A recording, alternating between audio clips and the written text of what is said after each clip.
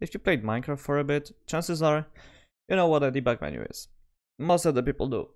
But you probably only use like 3, 4 informations that the game gives you here. And you might think that's all useful information there is here, but you'll be wrong.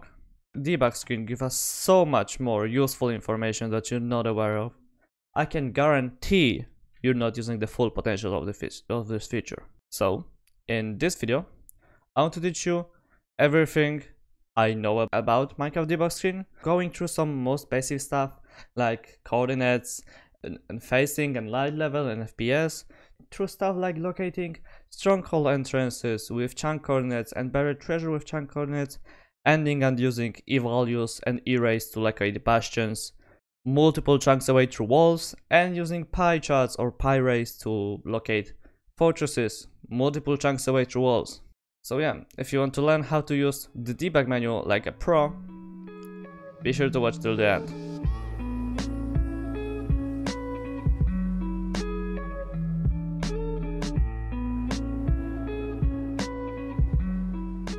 Let me for example use an idle vendor, and it goes down immediately. So I know there is a stronghold entrance in this chunk somewhere, but I don't know where exactly. I don't want to use more eyes of ender to find it. So what I do is pull up chunk codes, so I know where the chunk borders are. It's F3 plus G. Then pull up F3 menu, and here in you have chunk and your chunk coordinates. Basically, these 3 numbers tells you where you are in the 16 by 16. If you know there is a stronghold entrance in your chunk, you just have to make both of these numbers to be 4. See, now my first and third numbers are 4. I'll just dig down straight through the entrance. If you know you have the stronghold entrance in your chunk, it will always be in 4 and 4 chunk coordinates. Okay, another useful feature with chunk coordinates. If you know you have a buried treasure really close to you, pull up F3 plus G again to see chunk borders, and pull up F3, and again looking at your chunk coordinates, now you have to go to 9 and 9, okay, which is here. Your buried treasure will always be our 9, 9 chunk coordinates, always.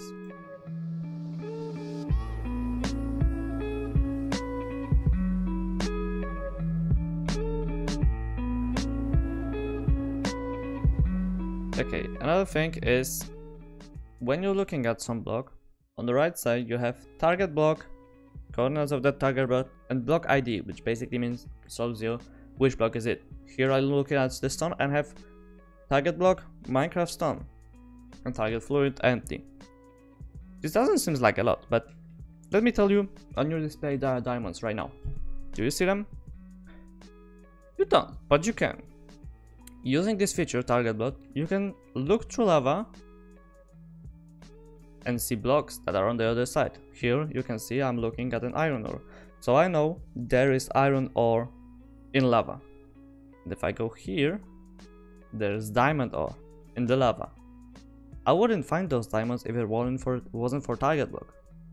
I always look with this feature through the lava to find diamonds, and a lot of time I actually do. So let me just show you that there are actually diamonds here. I was looking at those diamonds. You wouldn't find them without this feature.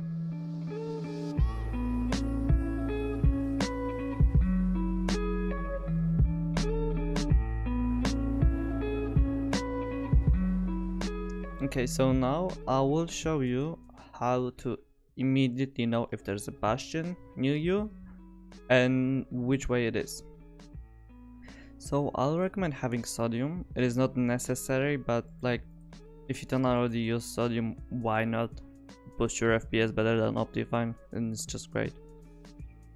Set your entity distance to 500%.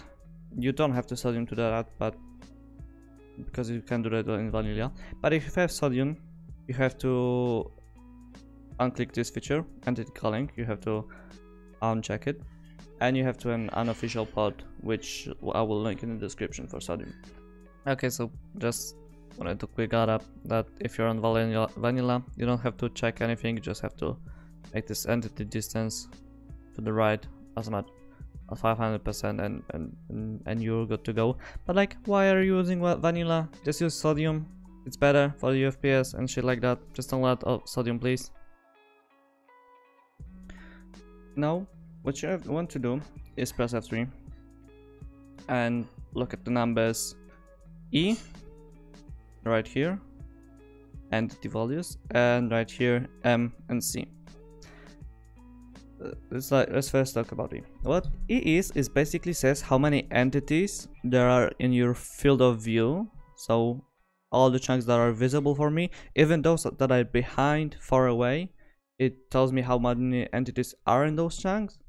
And the right one is how many entities are in all of my loaded chunks. Okay, so everywhere around me in 16 chunks distance, because I have 16 chunks render distance set up.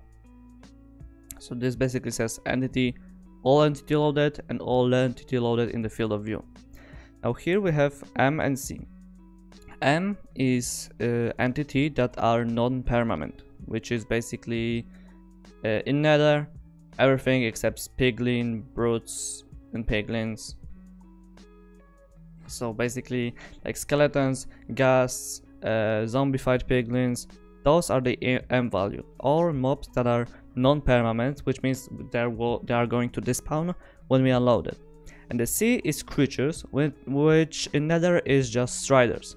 So what we want to do is we want to add up the M value and C value, which is 70 plus 33, which is 103, and then subtract the entity value, absolute entity value from that. We are left with 21, which means there is 20 mobs that are permanent.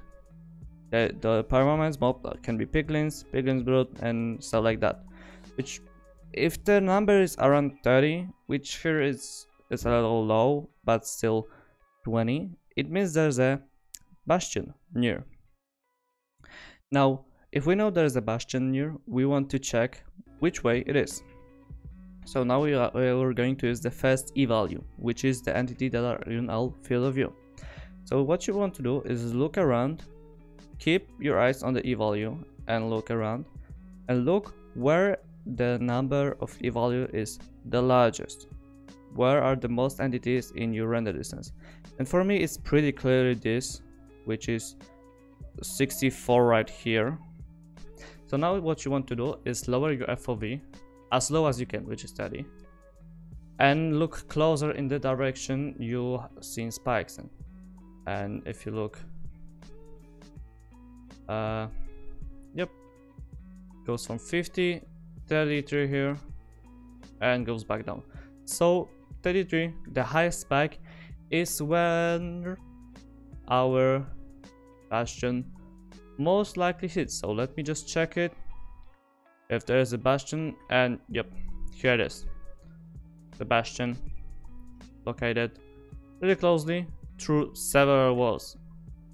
You wouldn't know that this bastion is here if it wasn't for the E value. Let me just do one more test on another wall. Okay, so right now you can see that I have 70 mobs, 30 creatures, which adds up to 104, but all entities are 140 something, so there is over 30 more, which means there is a bastion somewhere. So now we look at the first number and look, here's a spike 50 something, here's another spike 50 something. Okay, oh, and I had 60 here. So let me just zoom, and now we 30 something here. Okay, so we go roughly in that direction. I just got back here. Is the a bastion here? It is. It is. I went slightly to the right, but here it is. So yeah, with this method you can easily find if there is a close bastions and which direction you have to run. Very useful during speedruns, but also can be helpful just on your survival mode. So now that we have done the bastion, I want to show you how to find fortresses.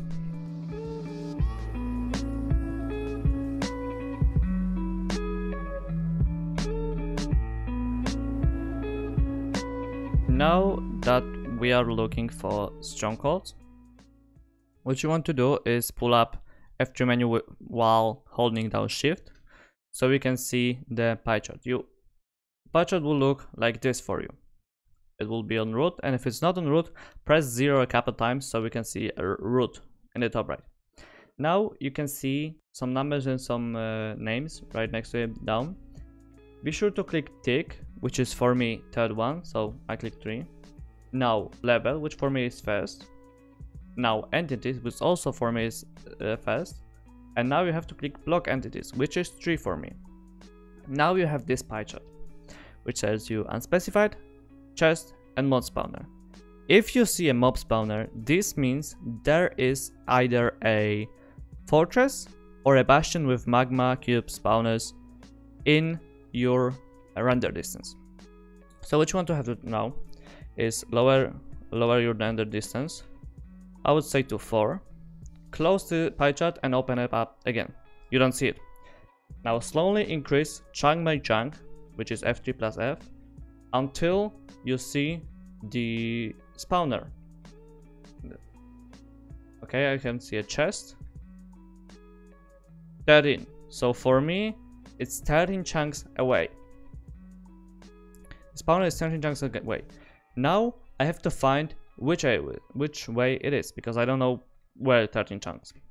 So what you have to do is hold shift, F3 and F, lower your chunks by approximately 4, close and open again. Choose one of the sides you want to go. I'll go here and go up again. 9, 10, 11, 12, 13. Okay, so again on 13 it appeared. If it appears, if you move a chunk and appears on the same render distance, the mob spawner appears. This means it is not. If it's on the same chunks, this means it's neither in the front of me or in the back. This means it's either to my left or to my right. So what you have to do now is again lower your chunks to approximately 4 less. So for me it will be 9. Pull up it again, go to your left or right. I will go to my left. Do it again. F3 plus F, 10, 11, 12. It appeared. So this means the spawner is roughly in that direction for me. So let me just 12 chunks, which is 1, 2, 3, 4, 5, 6, 7, 8, 9, 10. Yeah, I found a fortress. Means this is the 12 chunks, so probably a spawner is, yep, it's here. See? I would have not known to look in that direction. It's not even exposed, so it would be hard to find it. But thanks to PIERAYS, I know exactly which way to go. So let me just show you the PIERAYS once again on another world. Okay, so yeah, let's do it one more time for practice. Pull up chunk borders. Here we have chunk borders. Shift plus F3. We are in root. We want to go to tick, which is 3 for me, so I click 3. Want to go to level, which is 1 for me, so I click 1. Entities, which is 1 for me, so I click 1. And block entities, which is 3 for me, so I click 3. We don't have any spawners, so we slowly increase our render distance. 17 to 18, 19, 20, 21 is when the mob spawner appears for me. So let me go to, let's say, 16, close it, reopen it, move one chunk in the east. Now let's increase it. 17, 18, 19, 20, 21, 22. It appeared one chunk later, which means it is in the opposite direction. So we have to head around 22 chunks west. So let me just go 1, 2, 3, 4, 5, 6, 7, 8, 9, 10, 11, 12, 13, 14, 15, 16, 17, 18, 19, 20. And we can see a forest right, well, right. If you would travel like the 22 blocks and you still don't see, it means you're on the right one axis, but you have to check the other one. So just check how far away from this chunk is and how far away from this chunk is. And you'll see the fortress right here. And the spawner should be okay. It's here. See, it might seem hard to do, but it's not. It's really easy. Once you get hang of it, you can do it really fast, and it's really helpful. Recommend using it not only in speedruns, but also in your survival mode, just to find easier these fortresses, because it's a pain in the newer version to find those.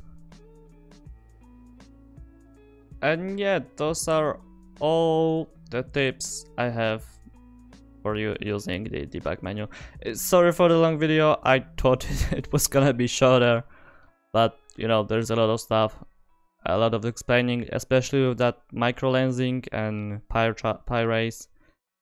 But I hope it was helpful for you. I hope you will use that information to play your Minecraft world more efficiently. And if you enjoyed it, be sure to leave a like, subscribe, and thanks for watching. See ya.